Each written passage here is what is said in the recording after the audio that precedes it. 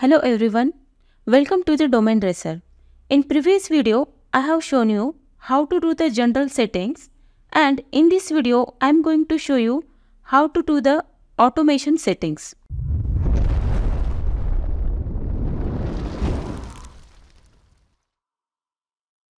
Then click on automation settings.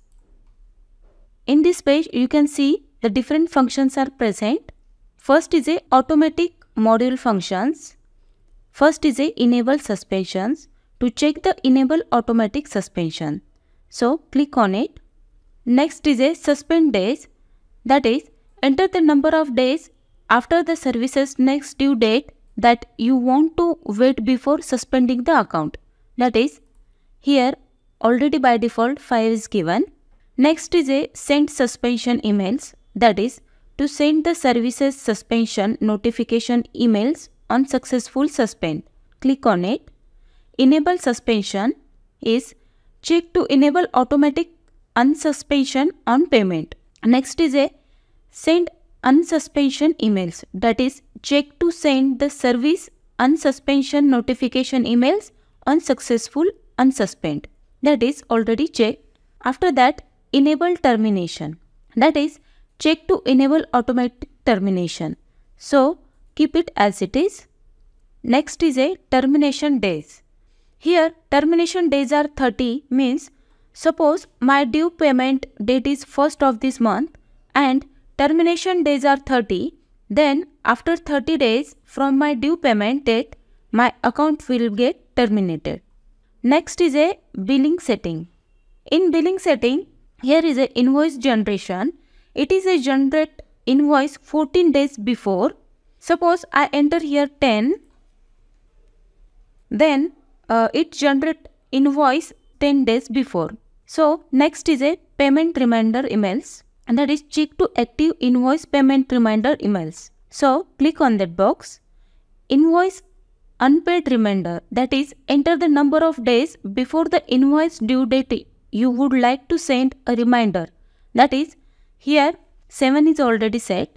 Second is first overdue reminder, that is enter the number of days after the invoice due date you would like to send the first overdue notice.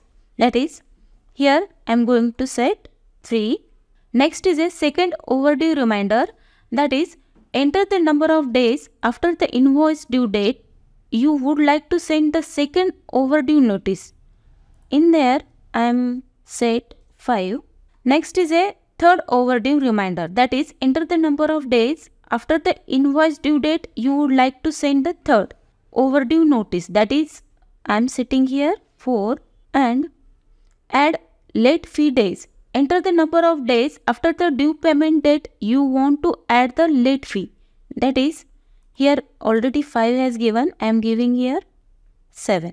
Next is a overage billing charges. Here two options are given. First is, that means if your client ordered the product on 5th of this month, then invoice is generated after the 1 month, that is 4th of the next month. And second is, if the client ordered the product 5th of this month, then invoice is generated end of the month and further payment will manage in next invoice. So I am click here first.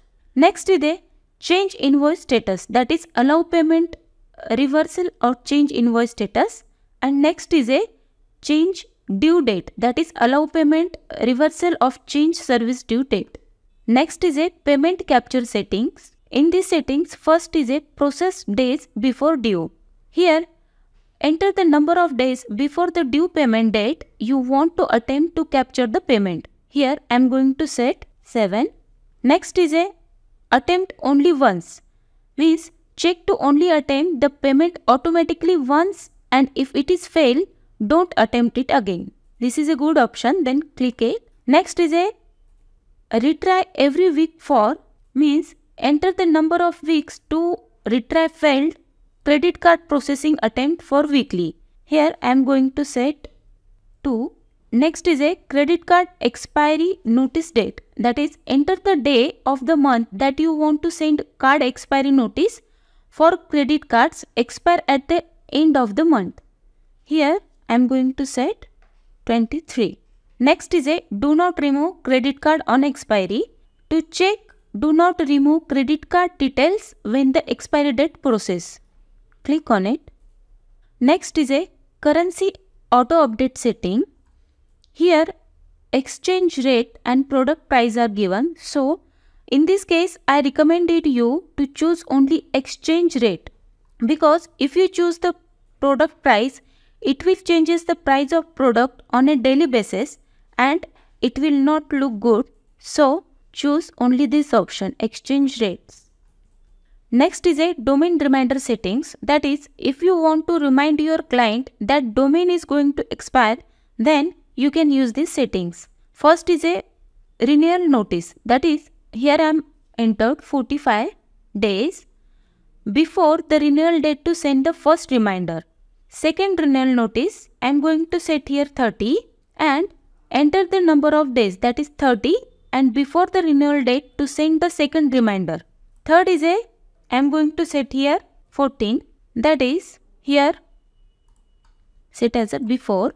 Fourth is I am going to set here 7, here is before, and fifth renewal notice is I am going to set here 1 and after the renewal date to send the fifth reminder.